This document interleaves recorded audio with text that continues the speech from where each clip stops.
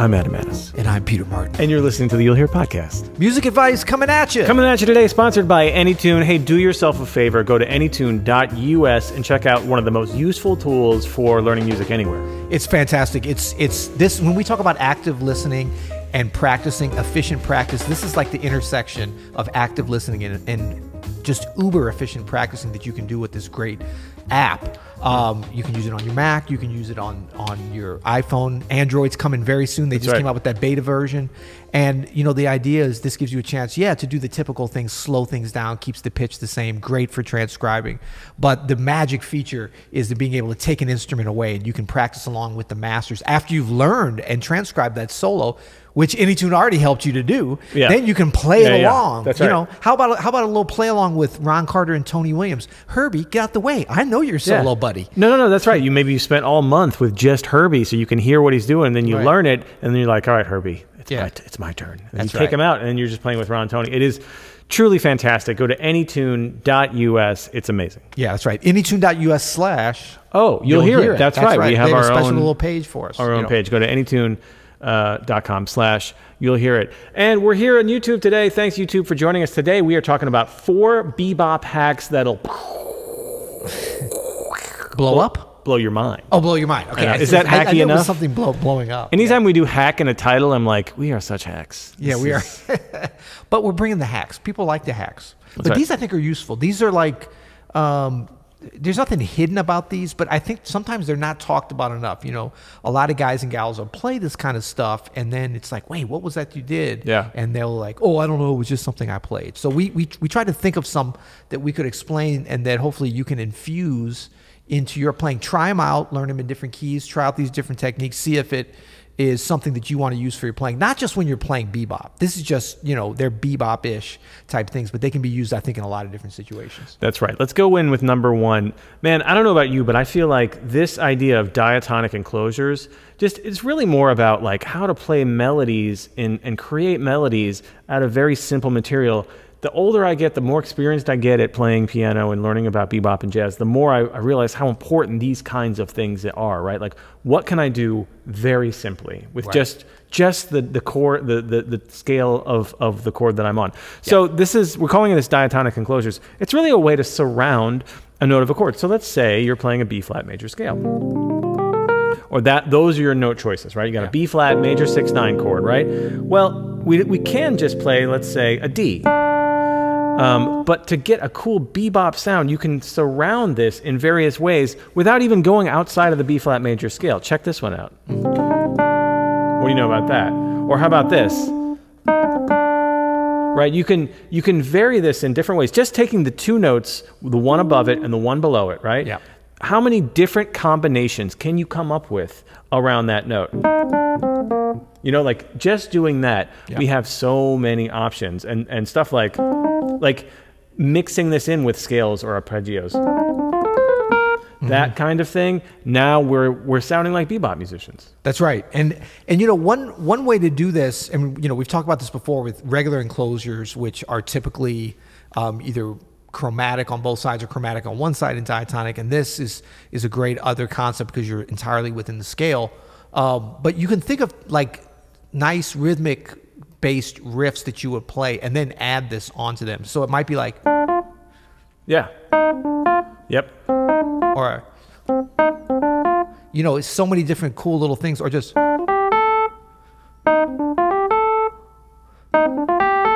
you know, just varying up the rhythms, really. And then you could start expanding it to not just the surrounding diatonic notes, right? So, right, you could do that, and then maybe, you know, like, you could use any diatonic tonic note above it or any diatonic note below it. So instead of, maybe it's, you know, like you can start creating melodies. It's not traditionally an enclosure, but like you can use it the same way. Instead of like, you could do, move these around in that scale. The safe spacer, the space saver.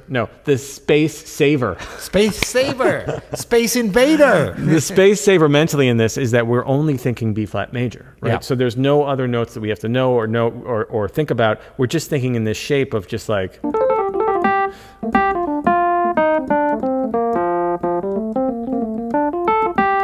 that's all just B flat major surrounding target notes. Yes. And I mean, a lot of times we'll think like, oh, well, that's not one of the more exciting, sexier kind of bebop things. But this is like, we're always combining these with other things. Yeah. But also, this is an example of some really good restrictive practice. Take a little pressure off you thinking about chromaticism or blues or some of the things that we're going to get into, and think about like, really effective practice is when you can take something restrictive and make it work and sound good. Once you're improvising and playing, you can pull anything out at any time. There's no restrictions.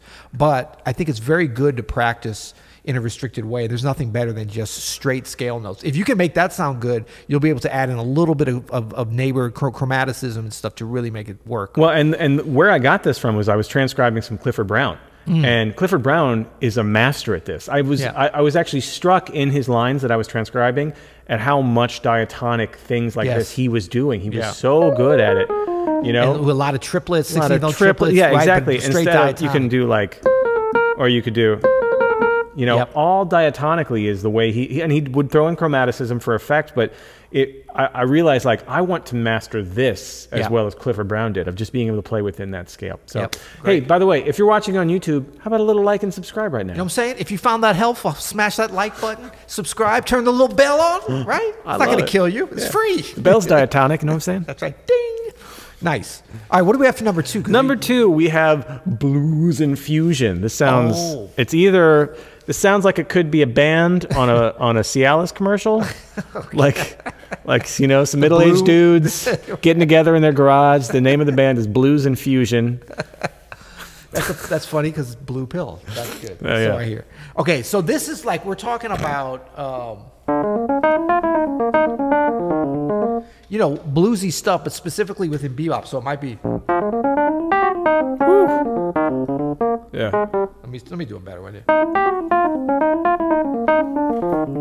Yeah. And a lot of times, the way to do this is to throw it in the middle of a phrase. I love it. A lot of different ways to do it, of course.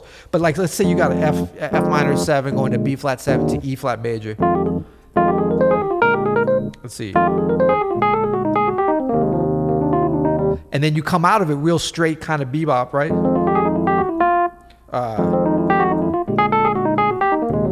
And what I'm doing there is, a lot of ways to do it, but I'm messing with the blues scale of where I'm going, not where I'm at. So you could do, but that's a little much. So I'm thinking E flat blues scale. Whoa, my little cable there. Why can't I have nice things? What's up? That kind of thing. And don't sleep on the major blues scale. This works really well. Like.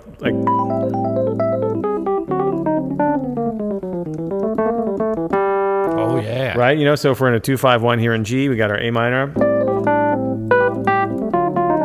a little D7 alt maybe. Yep. And then when we get to that G, how about a little G major blues scale? That's really like the E minor blues scale. Blues scale, right? Yeah. That's good. That's good. I'm just thinking there's,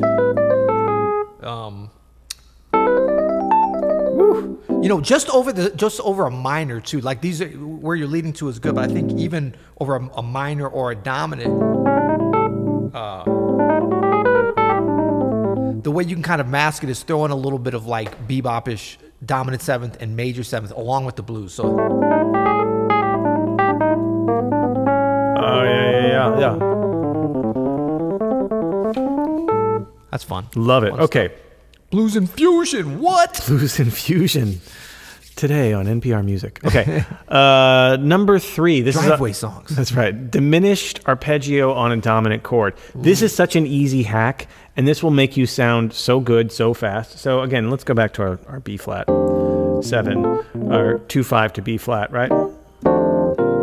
So on this F7 chord, right, if we think about this as an F7 flat 9, which, by the way, that's kind of up to you to put it in there in most cases. Dealer's choice. Dealer's choice. On a dominant chord, especially a 5 chord to a 1, you have that choice of doing like a flat 9, you know, an F13 flat 9 with that G flat in there.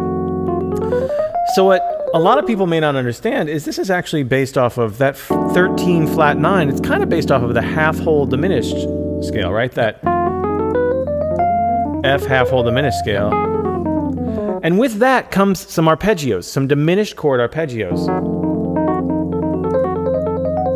Right? The 4 notes of G flat, A, C, and E flat together. Check this out. This is going to blow your mind, Peter. Yeah.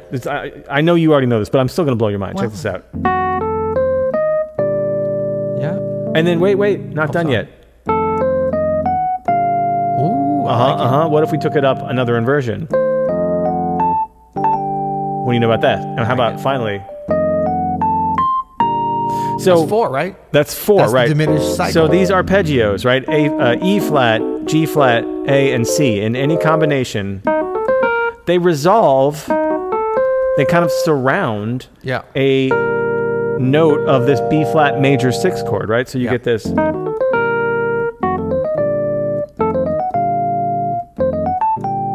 Yeah, very This soothing. is so handy when you want to do things like, right? Or how about that kind of thing? That works great. Yeah, and you're kind of coming out of a little surround to a target area. Exactly.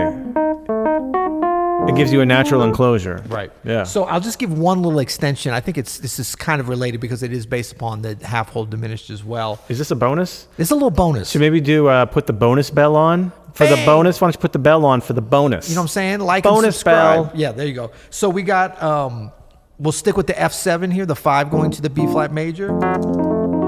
So those are the straight diminished arpeggios.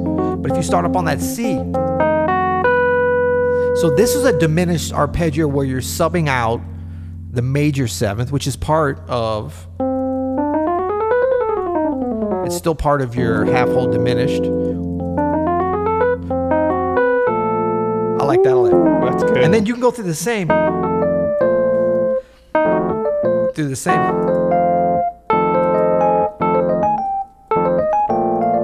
And that's going to resolve that same notes within the major 6. I love that. So I mean, this is the beauty of the.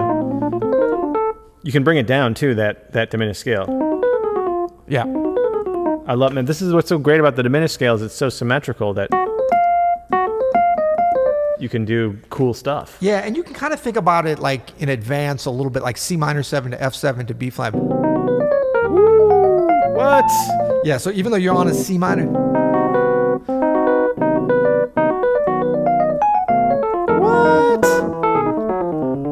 Can't do that. You damn sure can't do that in Missouri, man. I know that's for a fact. State legislature won't let that happen. Get out of town. So that's the diminished arpeggio on the dominant chord. Again, no more useful tool in an improviser's arsenal. No. I've just always wanted to say that phrase. Yeah. Number 4 is the chromatic line shift. What do we mean by the chromatic line shift? It's where we take it up a chromatic. Oh, right. During the line. That's right. So, you know, a lot of times if we think about, so 2-5-1 to C. Yeah. So you might go E flat minor to A flat 7, kind of adding on a half step above as part of your melodic line before, you know, even though it's not officially there. So it'd be like instead of, you go like, right? Woo. So it'd be like, that kind of a thing. So E flat minor 7 to A flat 7. Yeah. You look confused. Well, I'm just or bored. I don't know. No. I'm just trying to. I'm wrapping my head around it. So, are you doing it in the middle, or are you doing it in the beginning of the line? Well, this would be in the beginning of the line. I think next level will be kind of in the middle, but it's just like a typical. Well, like say you're in your. Then you've got 1 bar of B flat minor to E flat 7. Yeah. So it'd be like.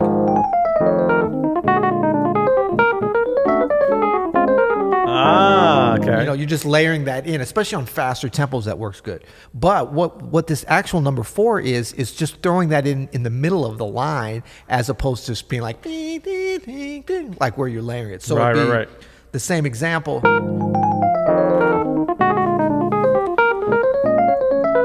Woo! Come on. So you put a line like, instead of ding, ding, ding, ding, you'd be like. All right, hold on. So you're starting at the regular one, shifting up just a little bit, and then bringing it down.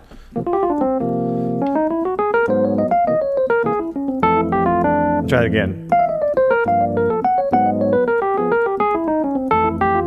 Yeah.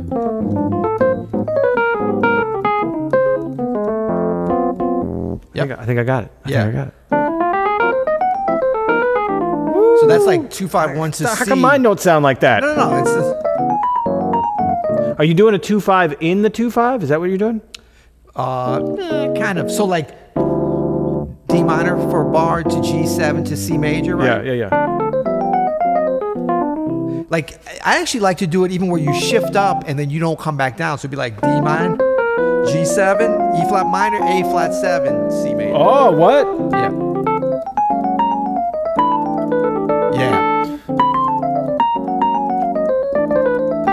That's hip. Yeah, and a lot of times these things, especially when it's going by quicker, like you just do a little, it's like you do something very solid rhythmically. Yeah. You know, it might be like, where you're just continuing along the line and you're just using this as like a little bit of a melodic, like a harmonic area to go with the same melodic shape. So in other words, like, yeah, typically we think about going like, Yeah. where you're taking something Too and square. then you're repeating it. Yeah, and that can be cool at times, but this is like one line that just weaves through it. You're blowing my mind. You are blowing my mind. Yeah. It's almost more of just a concept than a, like, you have to play it this way. Woo! Okay, I got lots to shed on. Well, we hope you are going to shed on that too. That's good stuff, Pete. You know what I'm saying? Dang. Yours are good too, man. Yours are good too. You Mine know? are okay, but that was really good. Why can't we have nice things, man? Oh, why can't we have nice things? We're still getting acclimated to the, what are we calling this? The pothole. Pothole. It's like a food. That sounds, the way you said it, just sounded like pothole. I know. This is our giant pothole here. It's our socially distanced pod hall. We're trying to stay safe as things are opening up, and yet still getting worse somehow. Yeah, the world is opening up. Come on out. The water's fine. Don't mind the sharks. That's right. No, but this is really fun to do, man. We got a brand new Hammer 88. You know, the Dopios. We're back to Dopios. I got mine at home, and I'm hoarding it now. Good stuff. So yeah, if you guys enjoyed this and you want to see more like this, just hit the like button, subscribe to us. We're doing these every week here. Put that bonus bell on. Put that bonus. You might get a Jonas bonus. So you can, that's the extra kid in the Jonas Brothers. Yeah, you didn't know that, yeah. So we're here every week on YouTube. We got a couple of tutorials coming out. You're going live at least a couple times a week on YouTube. We got a lot of fun stuff happening. Yeah, that's right. The podcast, check us out as you're getting back in your car, wherever you enjoy podcasts, Spotify, Apple Podcasts, Google Play. We're available. Give us a like and a review, 7 stars or whatever. And we're sponsored as always. Well, not as always, but we hope forever, by Anytune. Go to anytune.us/you'll hear it. For an entry point to that, we'll be able to point you to the iPhone app, to the Mac app, to the Windows app, and coming very soon, it might even be out by the time you guys are hearing this, the Android app, and you can get it on their beta program if you're not already on that. But it doesn't matter the platform. It's a brilliant tool to really guide you through more efficient practice, being able to hear things on your favorite recordings that you couldn't hear before, to be able to isolate things.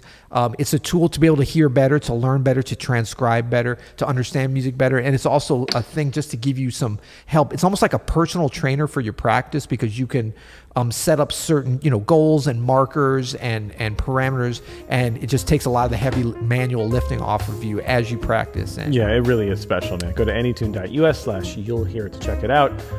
Android users, check out that new beta. That's right. Till tomorrow. You'll hear it. Or a couple days.